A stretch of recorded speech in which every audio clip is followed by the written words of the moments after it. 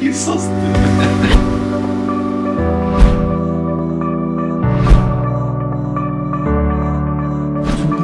What is going on YouTube? This is Benji and Sam's behind the camera capturing today's photo shoot. We're going to be talking about different light modifiers and which one works for you. Today we're in the studio here and we're going to try to keep it constant. We're going to keep the camera fixed. We're going to keep the light stand fixed. We're only going to be changing the light modifier. Today we have the 8200, which is going to be providing that light power today. So today we have our model Amanda. She's also a singer and she's coming out with some good stuff for you guys. So check out her Instagram on the description below and make sure to follow her. So let's get started.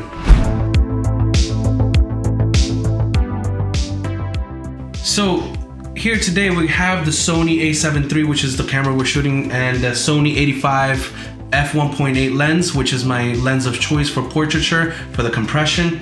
And today we're going to be shooting tethered to my Mac, which we'll get into that in a video coming up, and how to set your Sony for tethering. But this is my preferred way of shooting portraits when in studio. So we're gonna get started with a 30-inch Octabox with a grid. And as you can see in my camera, we're gonna just keep it from the chest up to the top of her head. You're gonna see a little bit of the background, and we just wanna see the fall off of the light and how soft it is. This is a double diffused Octabox. So we're gonna get started right now. So I've already exposed for the background. I turned off my trigger, or I'll show you a different way of doing it. But if you take it, none of the exposure of the ambient light will affect the image. We'll turn our trigger on, and I've already set a custom button to do that same thing that I just did, where it'll show you the ambient exposure, but I'll show you how to set that up on another tutorial. Today we have our model, and we're gonna set her up where I put a tape to indicate where she's gonna be standing, so we could get the most accurate reading out of every photo. We're gonna move this back just a little bit, and I'm gonna take a test shot right now. We're gonna raise the... Okay. This man not scientific. All right, look at the camera. We're gonna move the Octabox just a little bit over, just to... Yeah, we're gonna move it over just because I said so. Why does always gotta be an explanation for things? Just move it over. That's it. That's what you want. That's what you want. All right, we're gonna recompose here. Make sure she's in the same frame. 1, 2, 3. All right, perfect. All right, so as you can see in the image right here, there is a Rembrandt lighting. There is a nice soft fall off onto that image. So we got our one image for that one light modifier. Let's go on to the next one. All right, so for the next modifier, we have the Underdog. Now, not a lot of people talk about this product, but this is the Mag Bounce. Now with the Mag Bounce, it's very good for events where you need soft light, but you need it on the go. But I've never seen anybody use it in a studio, but today we're gonna test that out and we're gonna see how soft it is. Now, usually for events, if you have a ceiling, you're gonna wanna use the MagSphere, but this is good when the ceiling is too high and you need kind of that directional light. Now, I've used it in events before and it's a lifesaver, but today we're gonna use it in studio. Let's give it a shot, let's see how it goes. 1, 2, 3. All right, so now let's see the results. You'll see for yourself. This one, the light, you're gonna notice is a little bit harsher around the shadows in the nose, and it's because it's a smaller source of light, all right?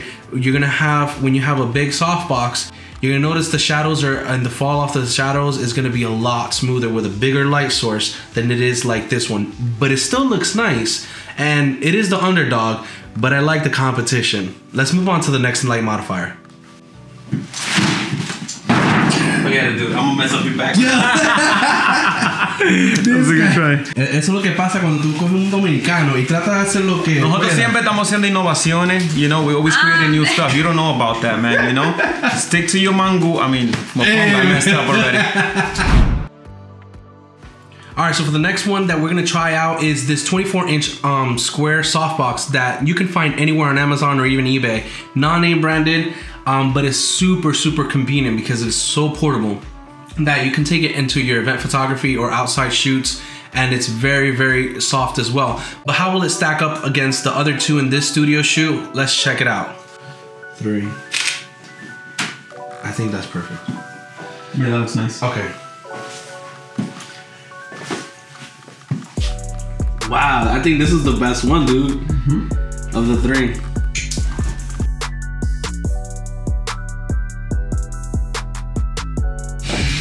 Alright, so after doing the shoot, we used the different light modifiers, going from the most inconvenient or the not the conventional one that we use for a studio.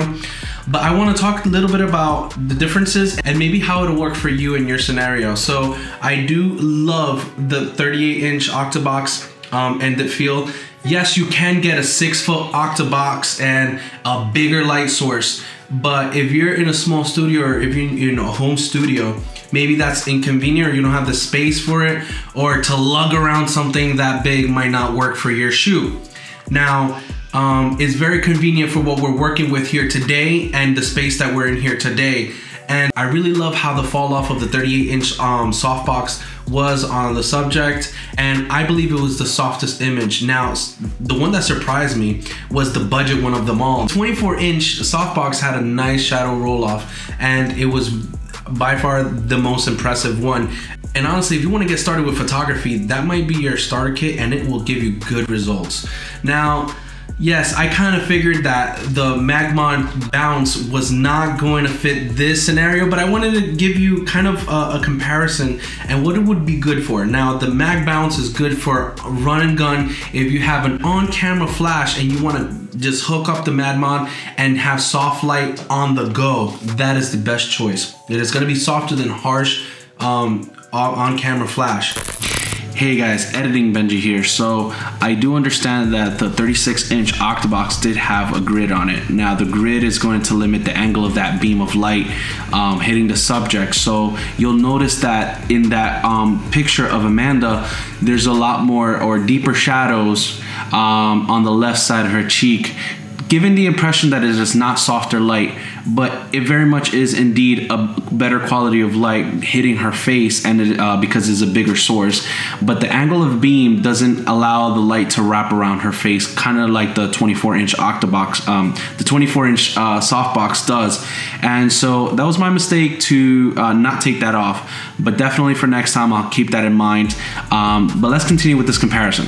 Now, I'd like to hear what you guys think. Comment down below which one you thought was the softest, which one was the most pleasing to the eye, and let us know. We'd like to hear from you. So if you haven't already subscribed, hit the subscribe button and the bell notification button, so like that you get notifications on every video that we give out, which is going to be on a weekly basis, new tutorials, behind the scenes. We're going to have a lot of content where we have couch discussions, and it's going to be good. So come along the ride. It's going to be a good one. Until next time, we'll see you.